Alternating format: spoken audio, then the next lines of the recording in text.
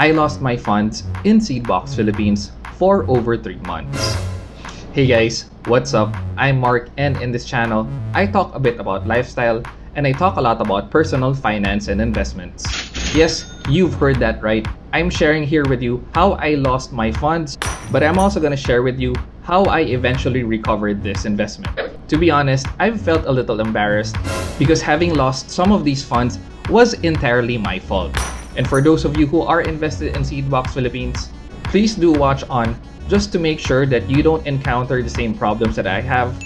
If you're already in the same situation, I'm really sorry to hear that. I'll be sharing here how you can avoid the same mistake that I've done. This isn't really a rant against Seedbox Philippines. I've acknowledged my fault in all this. So Seedbox Philippines, you're off the hook. Well, sorta. How did I lose my funds for over 3 months and how did I recover them? Let's find out. So back in 2021, I received a message from one of my subscribers and he asked me about the withdrawal process from the Seedbox platform. Fair enough, I actually haven't done the withdrawal process myself.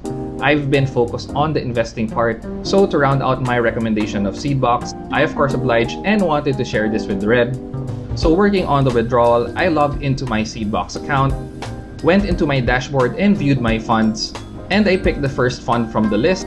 I selected the ATRAM Global Financials Feeder Fund. I clicked on the minus button representing redemption. So on the next page, you indicate whether you'll be doing a full redemption or a partial redemption. And there's this toggle that you can move around. And I toggled it to a little over 1,000 pesos. And I clicked on the checkbox to agree to the terms and proceeded to confirm my partial redemption from the said funds. Now everything seemed to flow smoothly. I got my email confirmation that my redemption was being processed, so I was expecting my redemption to happen within 5 business days.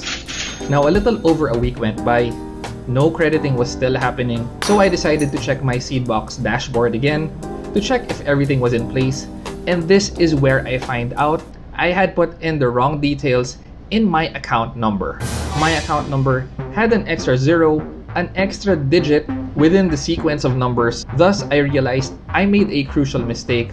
No wonder why my funds just weren't getting credited. I of course quickly changed my account number and I quickly wrote to Seedbox Philippines telling them of my mistake and asking them about the status of my redemption. Now from my initial inquiry from the Seedbox website, I actually don't think that they understood because they gave me a canned reply telling me that the processing period would be 5 business days for equity feeder funds and 7 business days for bond funds. So I quickly restated my case and got an assurance from them that the funds were being processed, that I should just continue to check my bank account if my redemption has indeed been credited.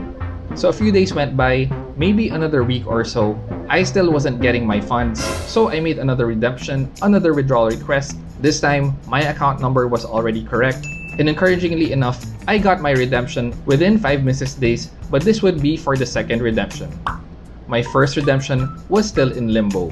So weeks turned into more weeks. Again, I didn't want to press Seedbox Philippines too hard, so let's fast forward. Between October to January, I actually wrote Seedbox Philippines about 9 times, and they actually wrote back only 5 times. So maybe if I had any qualms, maybe that's it.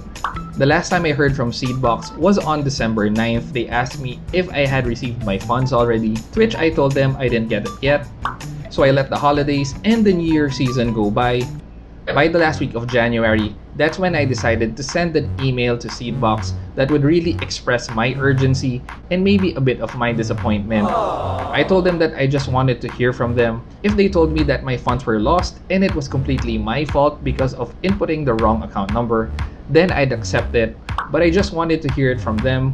Were my funds really lost, or should I still expect something? Surprisingly, on that very same day, Seedbox wrote back to me that they apologized for the delay and that they were investigating the matter. What had happened was that the check was actually rejected by the bank.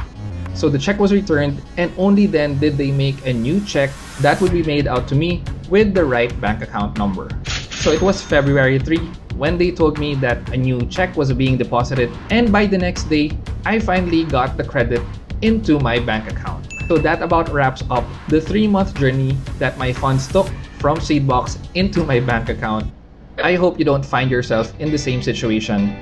But thinking back, what are my key takeaways? Obviously, the first would be just getting the details right in the first place before proceeding recklessly as I did.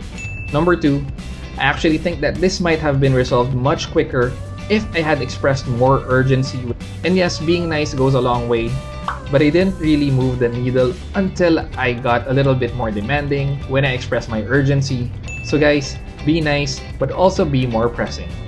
And number 3, my third takeaway from all this, while I have no doubt that Seedbox will continue to improve their platform in such a way that these occurrences that are prone to human error will be avoided, I think a lot of all this would have been avoided if I just had invested via Gcash or any of the banks that I previously mentioned.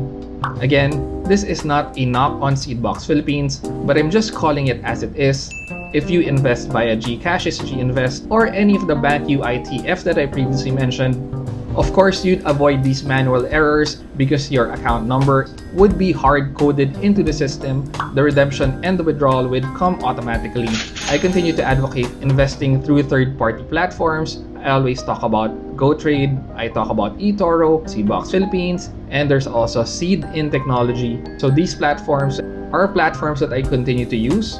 But of course, there's that reality that when you are working with third-party platforms, you of course are exposing yourself to some risk, again with some manual errors. So when you do invest through these platforms that are outside your bank, just be very careful about what you input. It was good that I was able to retrieve my funds, but sometimes inputting wrong account details can result to your funds being lost or you being penalized for it. You have to be very careful of how such wrong details can impact your funds. Thanks again for watching, guys, and again, I hope you don't find yourself in the same situation that I did. So if you've liked this video, please don't forget to comment, like, and consider subscribing.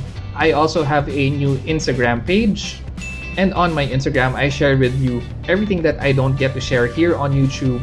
Maybe just some small trade positions, day-to-day reviews of things that I don't get to cover as a full-length video. Thanks again for watching, guys, and happy investing!